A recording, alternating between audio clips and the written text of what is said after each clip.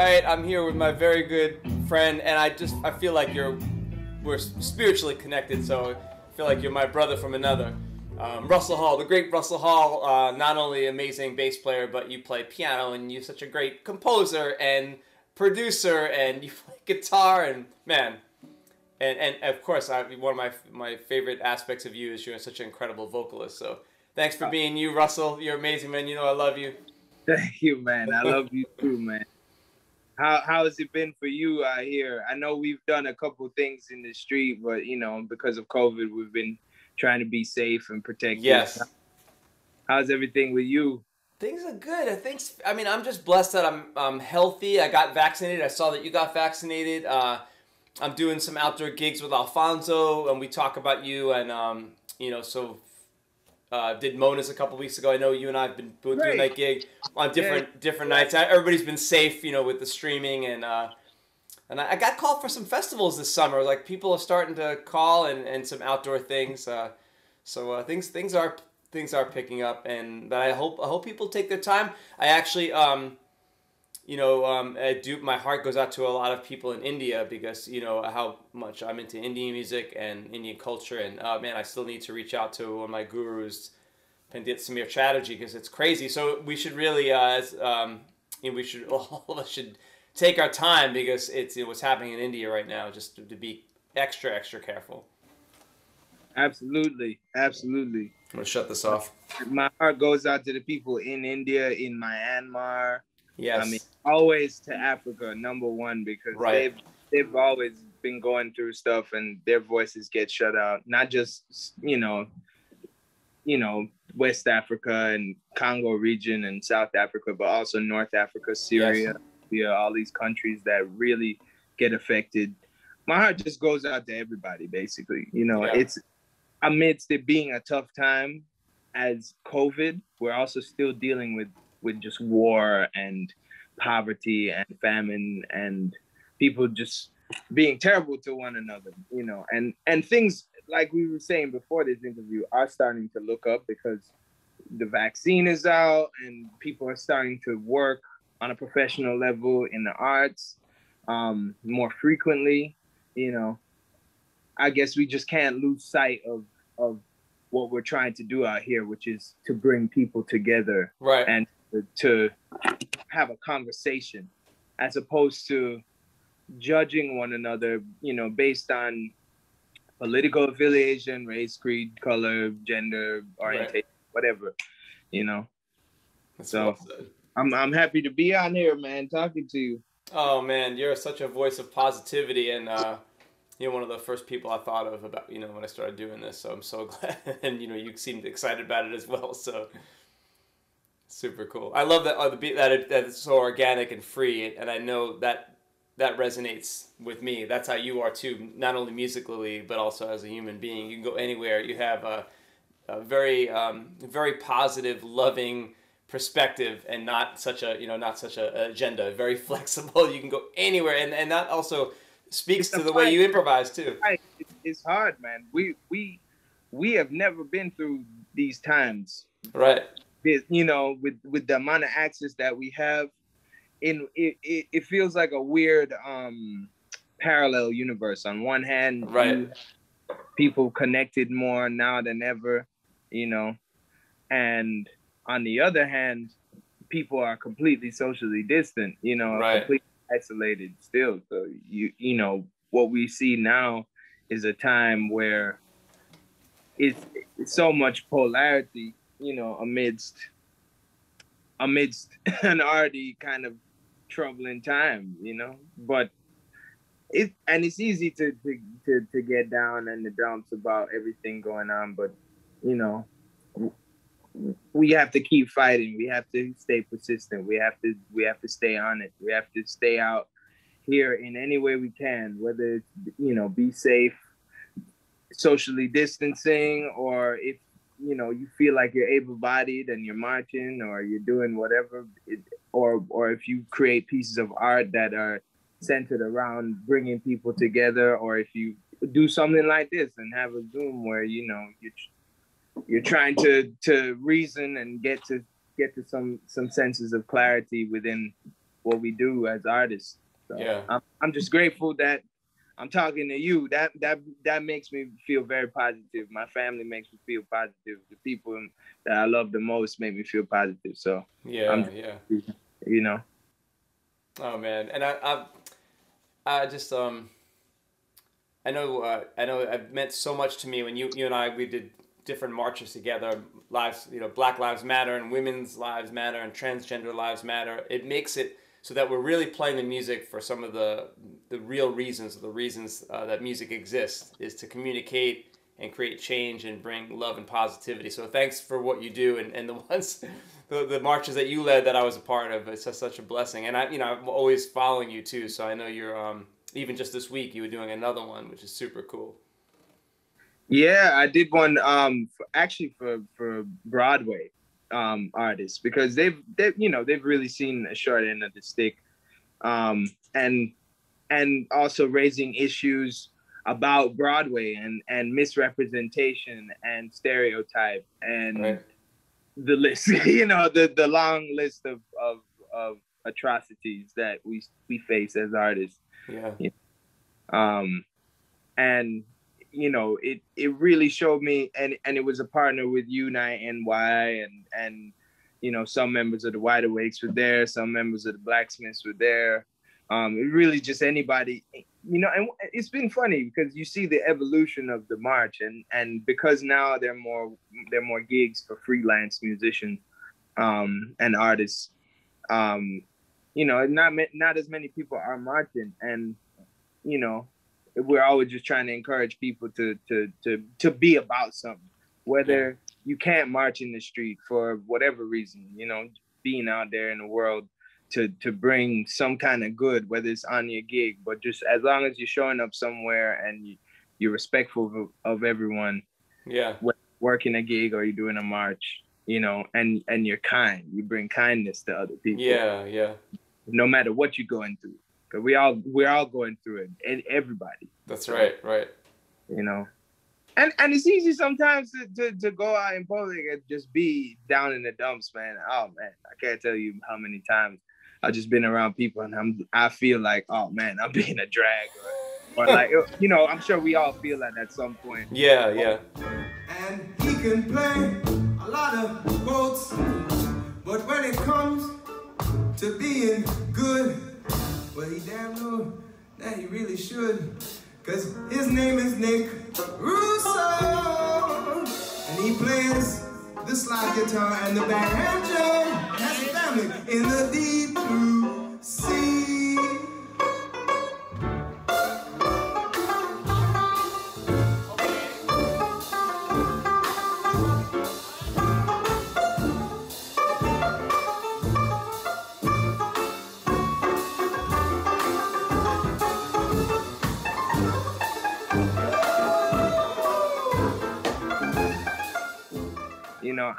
I'm very grateful to have people in my life, that remind me of the importance of living, and the importance of being human, and the importance of trying to grow as an artist. So, yeah, that's well said.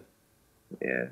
What advice would you have to a student, either wanting to learn the blues, which is, the video course that I just wrote and it's out, or just in general, just want to improvise, especially a fretted string instrument player or string instrument player where, there is a community of guitar players or fretted string instrument players that maybe gravitate more towards tactile and tablature, and you put your finger on fret 9 as opposed to, the way you and I resonate, which is sing things and connect, strengthen the ear, instrument and voice connection and have it a part of you. Like, I hear you improvise, you play such a sincere improvisation. It comes right from your ear. What advice would you have to give students some tools if they're struggling or they want to get to that format? The advice I would give to them is just to keep trying. It takes a while to get used to the way an instrument feels, but as long as you keep trying, even just a little bit every day,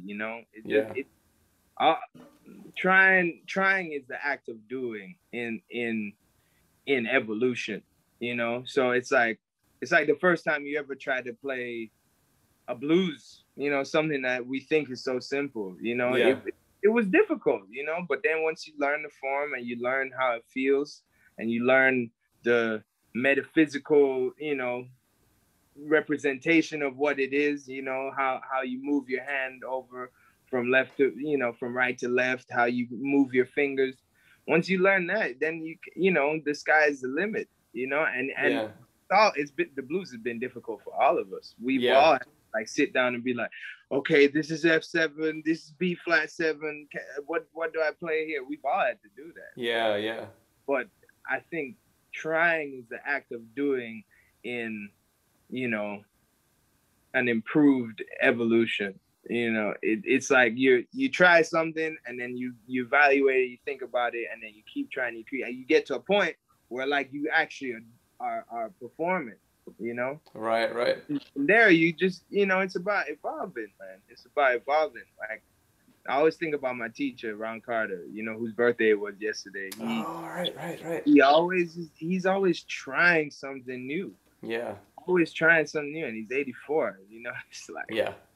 He has the way that he plays, but he's always trying something new every time I've seen him play. And if we get to that point where we're always trying something new, reinforced with what we know, then we're constantly evolving. Right.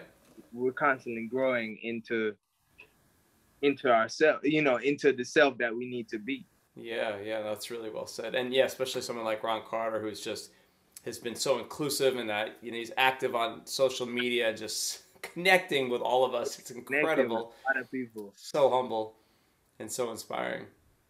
And what tools would you give a student, or what tools did you use when you were younger? I mean, I know you have amazing ears, you have perfect pitch, but also just to students, like maybe where they're trying to hear an interval, a distance, how would you reinforce that for them, especially if they want to head in that path? And previously, they were more about the mechanics. Like, again, you know, guitar players can get stuck, and I'm on fret 9, and, you know, I get students that come to me that describe had their relationship with music, and it just seems so tactile and visual, and you know, just a little conversations on the phone before we even start an online lesson. And I say, oh, okay, yeah, I got to get them to sing, but then sometimes they don't want to sing, and you know, just that. I mean, I work with Miles Griffith. We've worked together for so many years. It's singing everything you play and playing everything you sing has just been something that we know we do as musicians. But what would you advise to a student that maybe doesn't do that, doesn't realize it, and, you know, especially with frets, to get away from that and get more to the ear, even starting with something as like a basic interval? What advice would you give? Sit down with it and play it really slow. You know, just take it as slow as you possibly can. Like, if you're trying to get the interval of a sixth, for example, you know, you're trying to understand singing in it, or singing or playing a sixth.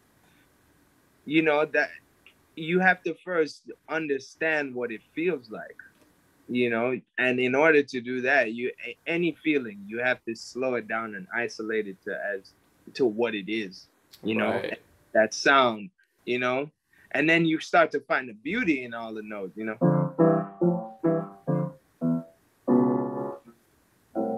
You know, you start to understand that that the sixth is just a third, you know. You start to understand that you start to become aware of what the notes really are, you know. Yeah. And you start to be aware of how they feel, you know. How does this resonate different from this? Yeah, right. You know, because that flat six is, you know, cousin. Yeah, right. You start to understand after a while that, like, every interval is connected. The flat 2, you know, you hear, you know, you start to understand that is equally as connected as the, you know, the flat 3 or the minor 3. Right. You know, you start to connect it in a way that is influenced by recordings. Right. You know, Like anybody that heard that, you know, they probably like, oh, okay, that's Rhapsody in Blue, you know, like they understand it because they've heard recordings of it. Right, right. It's a three, you know, the big three, so to speak. It's the actual practice, like sitting down and just like looking at it and just playing over and over. But after a while, that starts to lose its lust or its luster, or right. It's, you know, it's instant gratification, so to That's speak. right.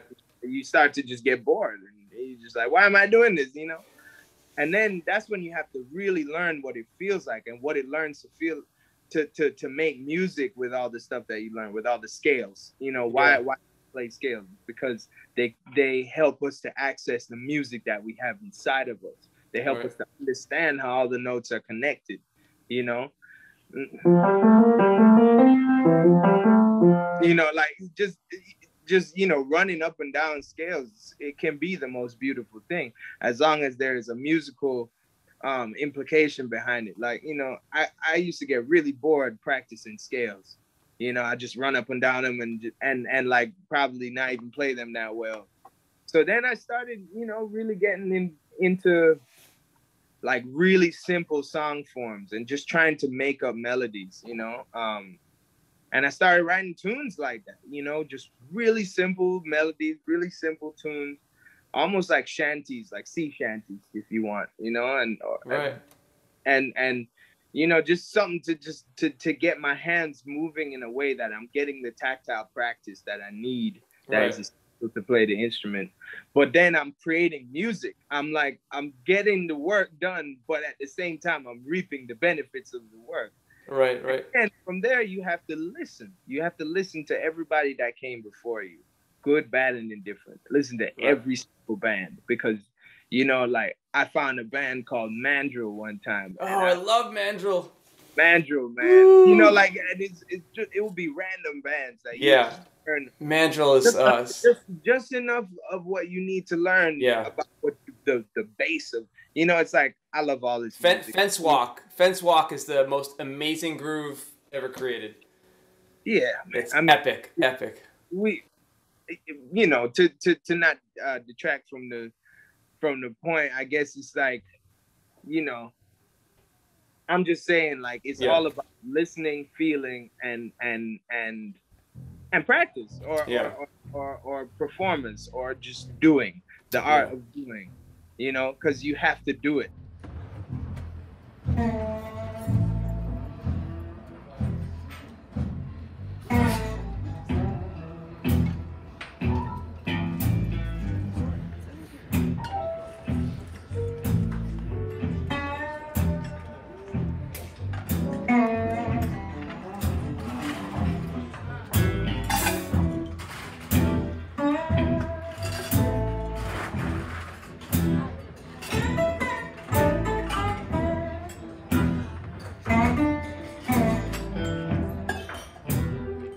And something that I really admire, like a teacher of mine, Frank Kimbrough, who just passed away, he used to practice in the park with no piano and just imagine the fingerings in front of him, you know, of the piano. He just used to imagine the piano, what it would feel like to play certain chords, because he had no piano. He had no, you know, and the only piano he had access to was at the gig.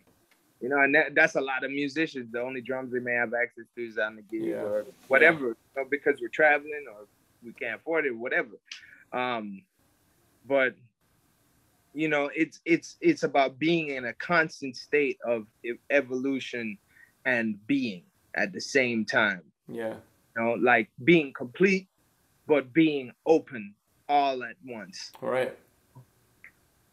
Because it's like the Earth. The Earth is we would never think about the Earth as incomplete, right? Right. But you know, it's constantly evolving. The chemistry and the biology of the Earth is constantly evolving, you know? Yeah, yeah. Physics is constantly evolving. Right, you know? Right. So we're that is where we live, in the state of absolution and nothingness. Yeah, yeah. Nada y todo. Oh, that was so well said. Man, thank you. I need some more Russell Hall in my life, man. I miss you. I miss you too, man. It's like I have this resonator tune in the people's key of D. Let me know, is it how's the volume of the resonator? Is it distorted or too low? Great, man. Oh, cool.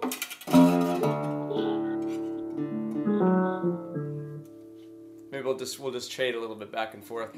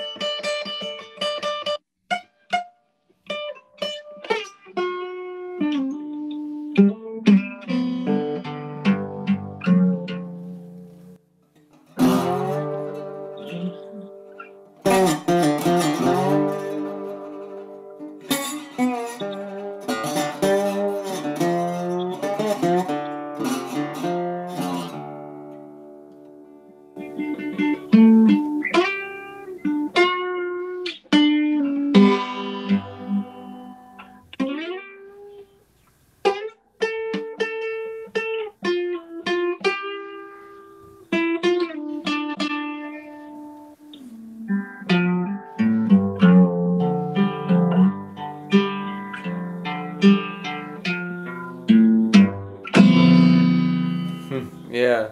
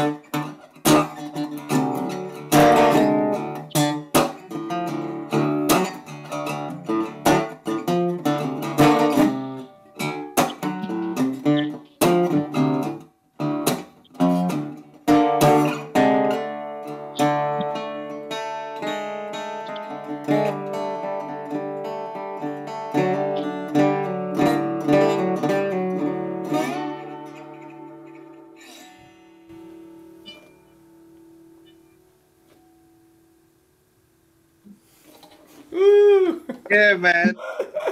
That would be great for the people out there, you know? Great. I never heard you play guitar like that before. That's so cool.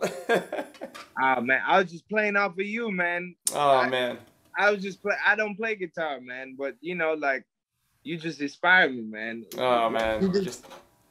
I remember seeing you play saxophone one time on one of your social media links, and that was it. I was like, that just says it all right there. You just have the music in you, and you can just play anything. It's like, saxophone, what? Oh, man. I wish I had a saxophone still, man. Still I think my favorite instrument other than the bass, you know. Saxophone, oh man. If I could play tenor, if I had a tenor, man, I'd be out here in the streets, man. I'd be out here. But, you know, I think it's because I love Leslie Young so much, man. Yes, yeah. You know, oh man. And he played drums, right? He gave up the drums because he wanted to chase the ladies. Down the stairs. He couldn't pack up fast enough. Man, so you know, just it's so interesting because I want to get some of my students or students that I know are down that road again to visit that topic of, you know, they hear this and they want to be part of it, and then they go into that other thing, you know, whereas you and I don't go into that thing. We're just listening to each other. But when you hear, is there anything? I know it changes from moment to moment. Sometimes there's no thoughts at all. But do you have anything to say about like what goes through the stream of consciousness and like one snapshot? Is there anything that's like, yeah, I'm feeling the energy? Because I know we're feeding off each other's energy. But I know for the student that's trying to get from the mechanical point to that spiritual point, how can we bridge the gap for them to help them, you know, give them from, you know, like sing this minor third like we were talking about earlier, understand the major six, sing it, play it, and then, you know, start bridging them to connecting it. So, for example, like singing while you play, I know I've always been a big, you know, fan of George Benson. To hear him do that, you know, or Carlos Santana. Oh, yeah. I think, you know, it's so funny because there's so many ways to do what we do, you know. Some people sing when they play, some people they don't, you know. Yeah. And still get the maximum music out. But I think it's the investment in the moment that is the most important, you know. Yes. Regardless of what you're capable of or what gig you're on or what you're wearing or what you're doing, we still have to play music, you know. Like yesterday, I had an epiphany moment where I was like, wow, it really doesn't matter. Maybe it's because we're at Louis Armstrong's house, but it, you know, something about yesterday really made me realize, like, we are human and we are allowed to feel the many emotions of what being human is, you know, and that's what Louis Armstrong, you know, spoke about. But at the same time, we need to be invested in each other when we're playing music together. Yes. You know, because it will help you to figure out what's going on in your actual life. You know, when you're invested in the musical moment, you will actually figure out the things that may be issues for you in your, I call it your waking life or your day to day, you know? Yeah. I can't tell you how many times I've been on a gig and I'll be playing and then I start thinking about like all the stuff I have to do and all the stuff I haven't done yet, all the deadlines I need to meet and like all the conversations I need to have with people. And then it's in that moment that I realize I'm now checked out of the gig and I'm like, oh man, I can't do that because we're here playing music together, and that's what brings me to what I do in my life, you know? Right. So a couple of years ago, I got to spend some time with the great Joe Lovano in a swimming pool, you know, on the jazz cruise, and he was just swimming, and he's, you know, I feel very akin to him because he's one of the enigmas of jazz, you know. I think about the many enigmas of jazz, you know, the Roy Hargroves, you know, the you know, Joe Lovano's, the Roy Hayneses, those kind of eccentric people, but that are still so socially aware of everything that's going on. And I always think to them because I feel very akin to that, you know. As big and bravacious as I can be, I'm also a very shy person, as I'm sure you know, and I'm very, you know, I can be very soft-spoken. You know, it's kind of my Mr. Cool and, you know, the Bessie Suave kind of, you know, balance of living, you know. But no, you're a very sensitive musician too. It's a great combination. Yeah, I'm a very sensitive person, man. It's only taken me this long in my life to realize how sensitive I really am. I'm a softie at heart, you know. But I realized when I was in that pool with Mr. Lovano, you know, he said, man, life is always just about moving from one gig to the next. And I was like, wow, that is a different perspective. That's so true. And he said that. That's how I've lived my life, man, for better or for worse, you know, regardless of what's going on. And we all check out at times on the bandstand. We all maybe don't give it our best, you know, or maybe we don't have access to be able to give it our best all the time. But we can at least try it, you know, we could try it, you know, and sometimes, to be honest, you know, the checkout isn't even like a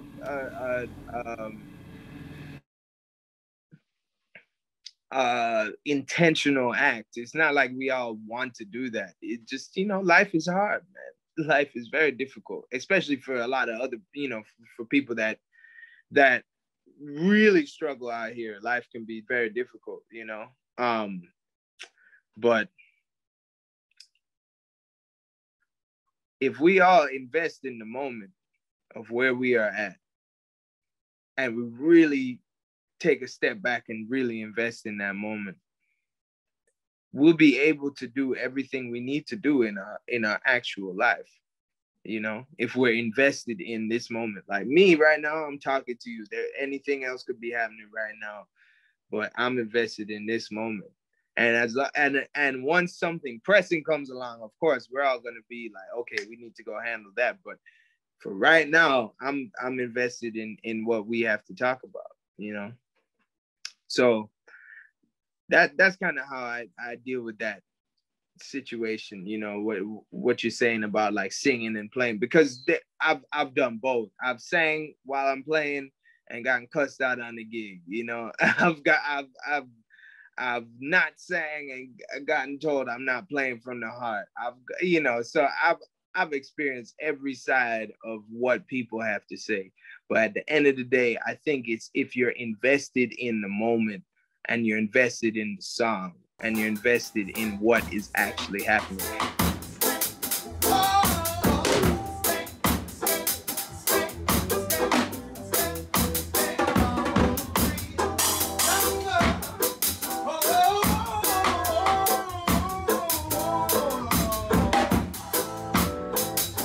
Even if you don't know the song, because man, I play hundreds of songs every week, and like sometimes I can't even remember one, just because life can be that hard sometimes. But the truth is, if it's like the balance of aesthetic versus literature. This is what I tell my students. You know, aesthetic is like, if I tell you, okay, we're playing at Mona's, you know, you're gonna show up, and the aesthetic is Louis Armstrong, Bessie Smith, Johnny Dodds, maybe some Paul Whiteman splash in there, and some Jimmy Lunsford, and maybe we may squeak into the 40s, 50s, maybe, very rarely, you know. And that's the aesthetic. Do I expect you to know every bass player or every trumpet player or every banjoist that ever played with every trad band ever and played on the 1932 recording of Rudy Valley? I mean, there are people that do that, and it's great, but like, you know, I'm just simply not capable of compiling that much literature in a short amount of time. I can compile, you know, but I can compile what I can. I can listen to the music. I can be invested in the music. But, you know, that after a certain point, we're human. You know, we're a vessel for so much music, and we're just constantly trying to translate the stuff that we learn, you know. So for me, it's the balance of literature versus aesthetic. After a certain while, if you don't listen to Louis Armstrong and Hot Five and Hot Sevens, it's like, God help you. You know, that is the standard, you know, and I go to them, I go to Jimmy Lunsford, I go to Cy Oliver, I go to Andy Kirk, I go to John Kirby, all these people I've listened to over the years. You know, these are the staples. I go to Ma Rainey and Bessie Smith. And then I go to, you know, Trummy Young and Jack Teagarden and all these people, and Danny Barcelona and Arvell Shaw and Duke Ellington and Count Basie. You know, I'm naming the names because I have checked out the people. Am I going to know every song they ever recorded? No, that's not why we come here. We come here so that we can give people music. At the purest fundamental, we're selling music. So at the end of the day, we got to make music together, you know? Right. And if you have music you want to learn, you always should rehearse. If you have music you should learn and you think it might be advantageous for the band to be on the same page, I recommend rehearsal.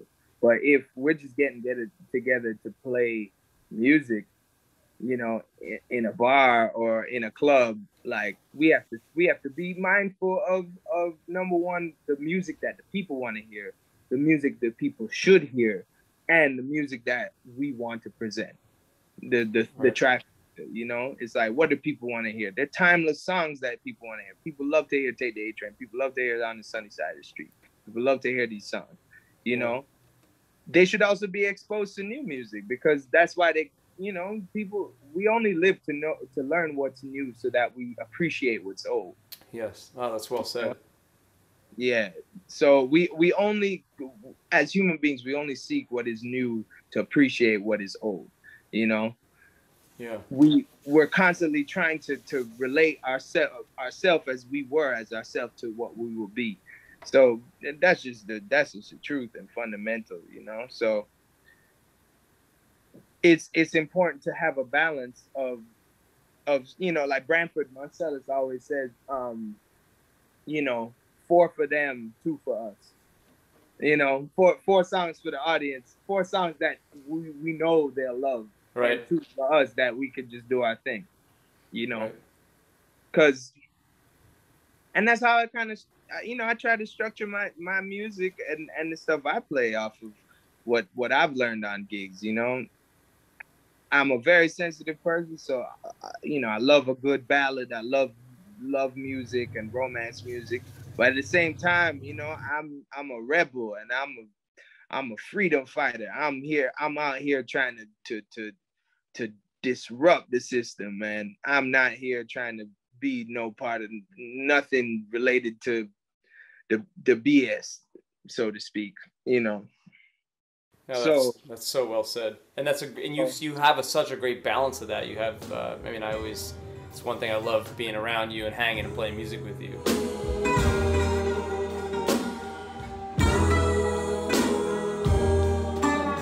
Give it up for Nick Russo, y'all.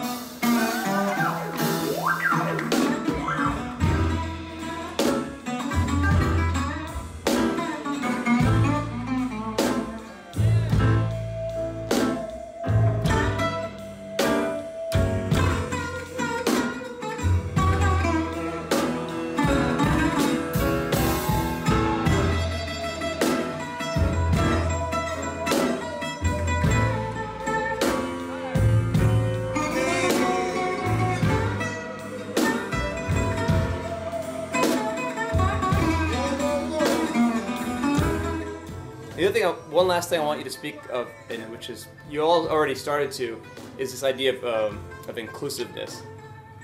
I mean, just Bessie and the Rainbow Kids is so inclusive with diversity. You're very sensitive about connecting with everyone and bringing so many people from vast cultures, regardless of race, color, skin, you know, gender, sexual orientation, you know, sexual preference, anything, any of those factors, age.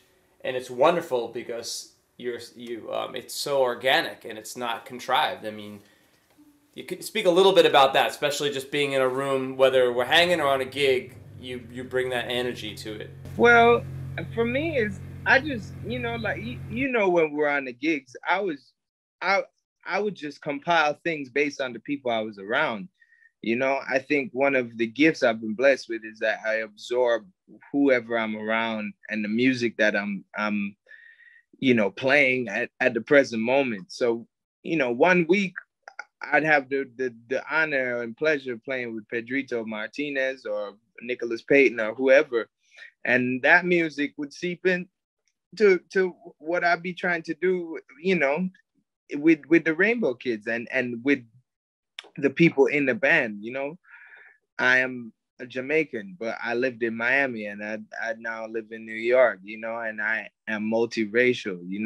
If you look at my charts will tell you that I am almost a 50-50 split of this entire world. I have Asian in me, I'm European in me, and I have African in me, and I have Native in me. So I am a man of the world, and I think that, so is everyone else. It doesn't matter if you're 98% Ashkenazi Jew, or if you're 1% white and 98% black. It doesn't matter after a certain point, especially because race is kind of like the general underlying thing that is the binary of where we exist.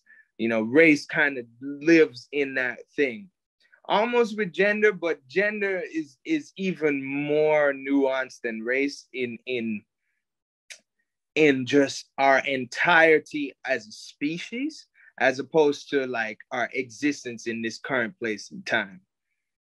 I think gender is just like something that is so expansive to our species and is constantly evolving. And our idea of how we respect gender is constantly evolving. I mean, man, like, I've learned so, I'm from Jamaica, so I understand that, like, I understand that a lot of the world is still very backwards in the way that they think. But man, when I moved to New York, and if you would have told me that this boy from Kingston was going to be around this many different kinds of people, of these many kinds of flavors, oh man, I would have never believed it. And be completely invested in all of these different kinds of people as well. It's one thing to appreciate and respect others, but if you do not invest yourself in others, that is where the issue lies. The issue lies in the investment in the other person. And you certainly invest. I mean, you fight for everything, and that's just such a beautiful thing. And that's why I always want to be part of what you're doing, because I feel the same way. If we can't just sit back and let it happen. We have to fight for our brothers and sisters. These are the earthlings. These are all fellow earthlings on this planet together. And yeah, I'm just so happy that you're in my life, and we're doing this together, and it's amazing. Man, me too, man. I'm so honored, because it's something I've had to learn over the years, the different protocols of different people, as to, number one, as not to offend, but then to really understand, like, I have to really look at myself and say, okay, I am a cisgender Black immigrant. So what does that look like? And how is that a privilege? What are my privileges as a man, as a cisgender man? What are my privileges? But then also, what are my struggles as a Black person, And then my struggles as an immigrant, which is a completely different thing. It's like, we're just fighting to just be at the table. Y'all are fighting to have a bigger piece of chicken. We ain't even in the dinner room yet. Like we're serving the dinner. We're not even, you guys are sitting at so it makes it difficult, because on one hand, I'm dealing with the things that we as men have dealt with, which are like just archaic, archaic kind of outdated ways of thinking, right, and ways of being. But then, you know, dealing with the struggle of being a Black person in the world, and then the struggle of the immigrant, it kind of, it's a weird kind of balance. It's like a mythological kind of balance, because there is this sense of, you know, we all kind of have a sense of what it means to be a hero, or to deal with the hero mythos. And I definitely live in that super hard, you know. But also at the same token, expanding who that hero is not just one particular. And what are you a hero to? You know, right. Who are you helping?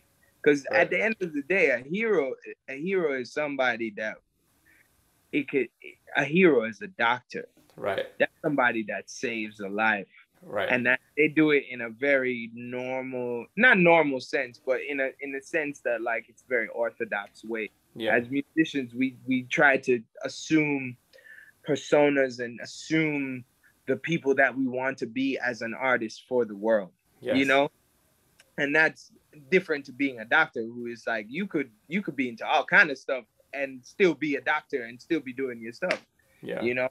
But so much of what we do is a performance. So much of what we do is it's about, you know, what it means on a more macro level.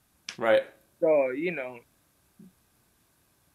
as far as the Rainbow Kids goes, my evolution of how I even look at that band is so different now too. You know, the fact that we all came together. You know, people from different points of my life, people that I've known since high school, people I've known only, for a week, you know, and we just find each other, you know? Right. We just find each other and it'd be like, all right, you come along, you do this, you come along, you do that. And, you know, you're from Buffalo. Okay, great. Come play. Yeah. Play. And what I've learned from that, and then to expand it even further into like the blacksmiths and all this work with them, and then recently with Unite NY, and then with my own jazz groups and other stuff, there is always a sense of political justice in what I do, or social justice in what I do. But at the same time, there, you know, I wish for there to be a place that we can get to where we are aware of what has been done, but we don't live in it. Right. And that's where I'm at right now. It's like, I wish that we could get to a place where like everybody was accountable for what they've done, but we don't have to live in it. You know? Right. Yeah, that's well said. Yeah. And I guess that's, you know, that is something that is constantly evolving. We don't know to what extent that is gonna be, you know. At this point now, we're just trying to get there. Right. Whatever there is, while still evolving on there. Because, you know, what if we get to a place where like we have a female president and we have more female representation in the world, and then we have more, you know, people of color representation in the world. You know, are we gonna now change the mission? Are we just gonna stop? Because then we have to focus on the earth. We have to focus on all of the endangered species. You know, we have to focus on all on the water, on the rising sea level. We have to focus on the climate. We have to focus on the forest. Then we have to focus on the infrastructure. How are we gonna maintain this? How are we gonna sustain ourselves? Then we have to focus on people eating meat. Is it ethical? Is it not ethical? Right. Does ethics matter? So it's, you know, I'm going down the spiral, but you know. No, I totally hear you.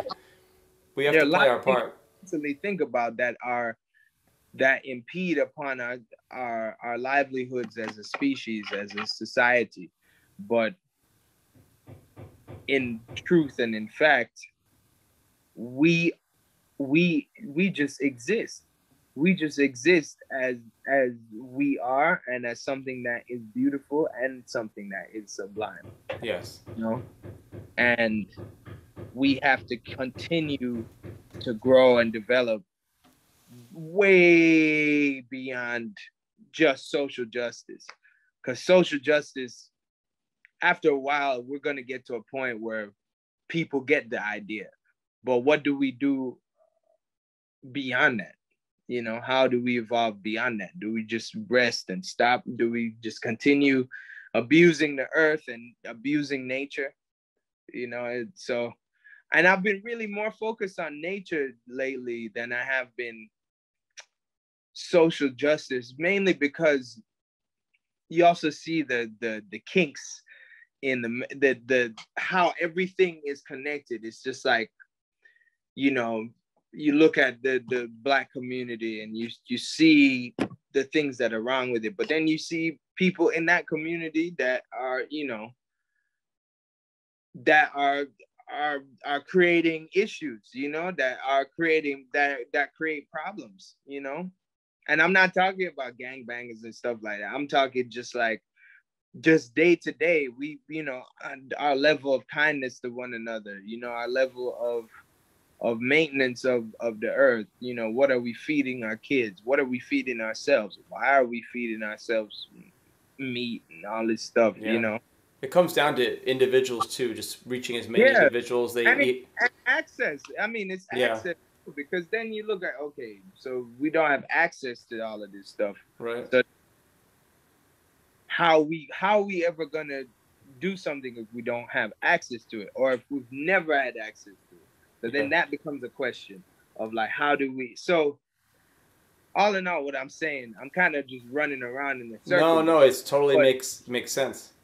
But it's to say that, you know, we need to focus on the fundamental, and the fundamental root is what is sustainable, what is practical, and how long will it take? Right. What are the steps that are the most practical for us to get to a place where we can evolve past eating meat and all the plastic bags and plastic water bottles and all the harm that we're doing to the environment. Yeah. Because that also affects, you know, it's like when it's sunny outside and when everything is clean and all the garbage is picked up and it's the most perfect day. It don't matter if you're in New York or if you're in Miami or if you're in Bangkok or wherever. When everything is taken care of, it doesn't matter where you are. You feel like, you know. Yeah. The issue is that access is not afforded everywhere in the world. Right.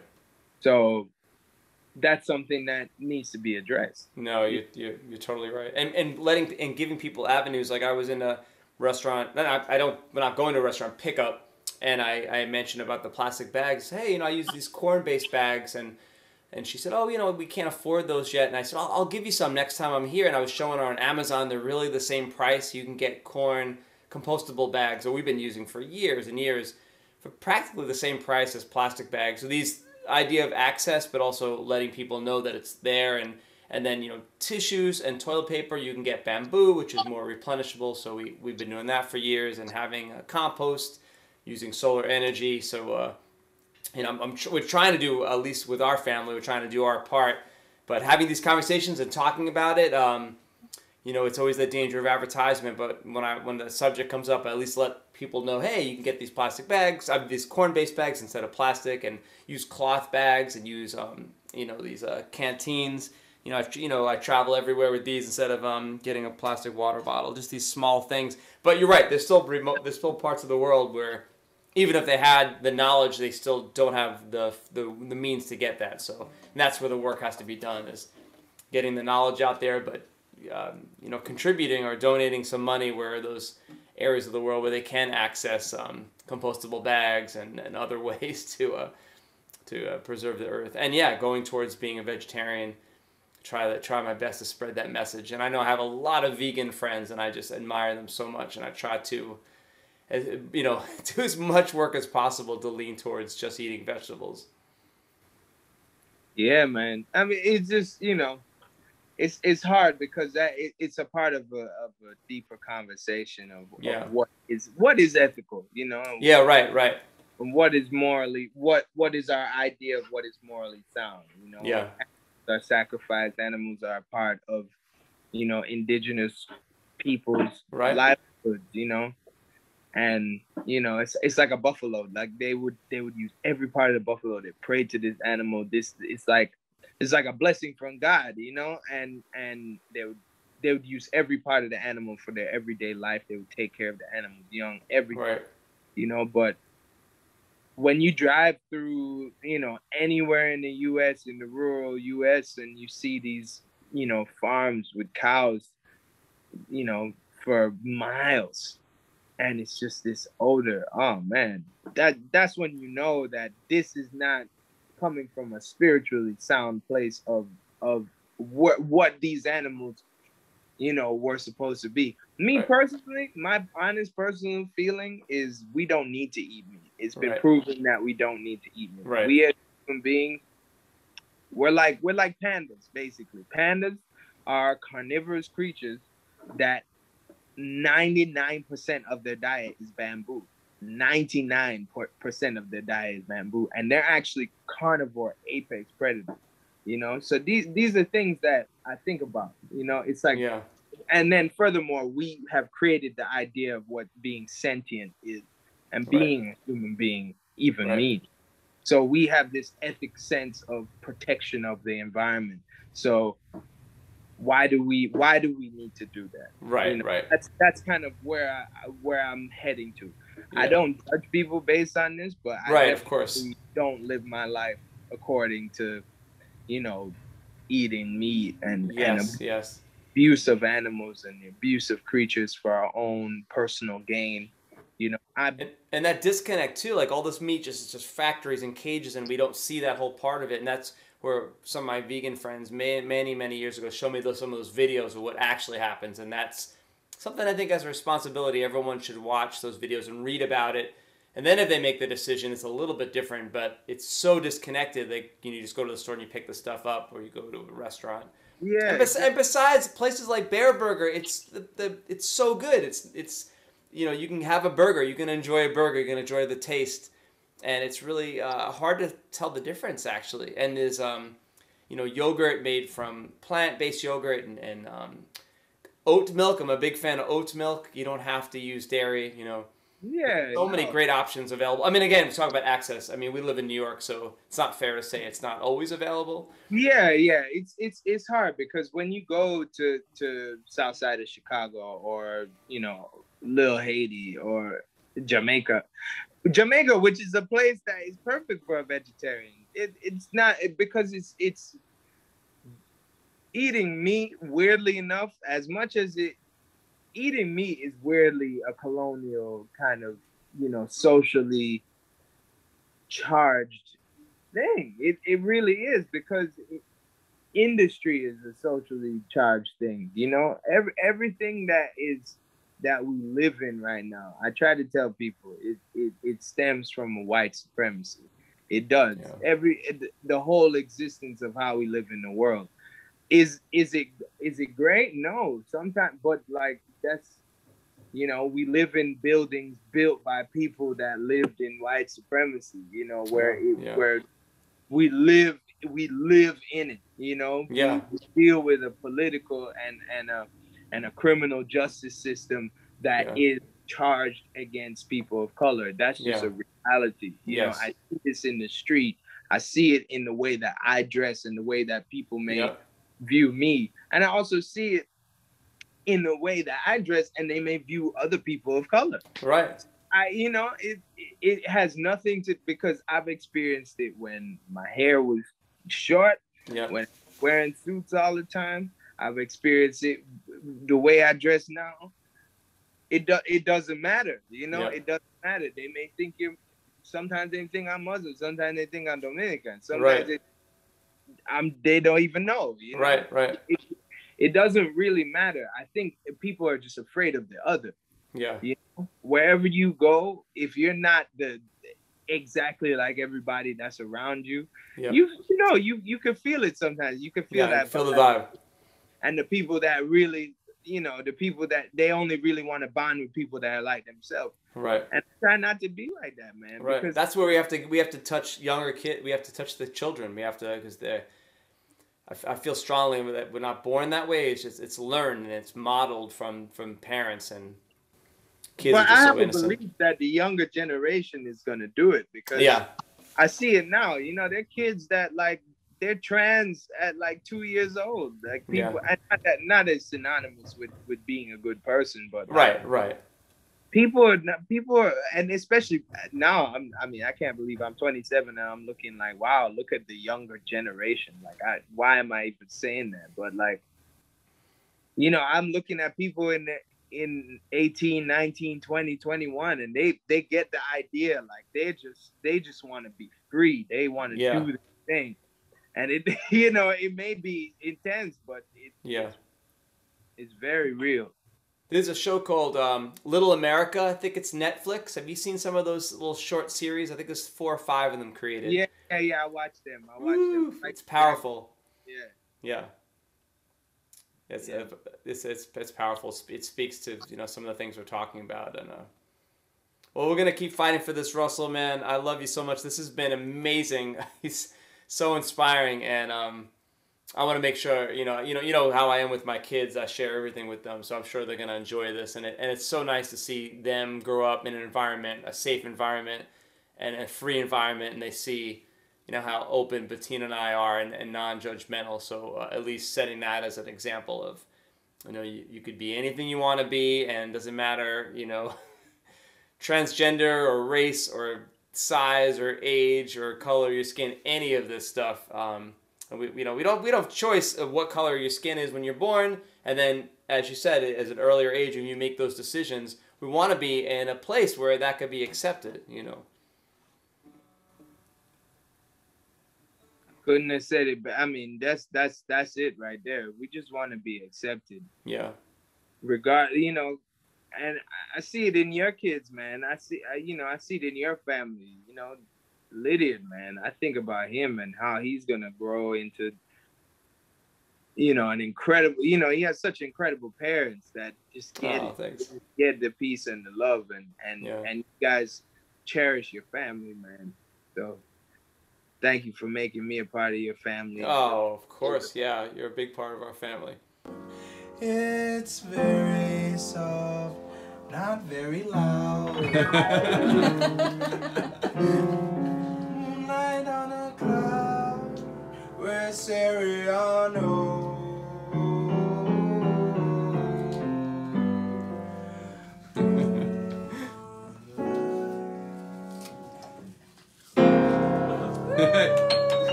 I'm gonna have something better for you the next time, I promise. I love you guys. I see you guys later.